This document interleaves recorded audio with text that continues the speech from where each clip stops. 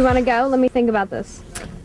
I'd play Brosley. I mean, she's just so feisty. And, you know, to think about the gender thing, being a female would be quite fun because that's the biggest stretch for an actor who is male. So, yeah, I would enjoy playing your role. Well, thanks, babe. I think... And she has a hot outfit, you know, by the way. I'm wearing velour, so I doubt anyone said Emmett. My monkey man. Yeah, I'm her monkey man. Who would you play? God, I think I would play... I love Emmett. No. Oh, really? No, I think I would play Alice. Yeah. There's something about Alice that's just...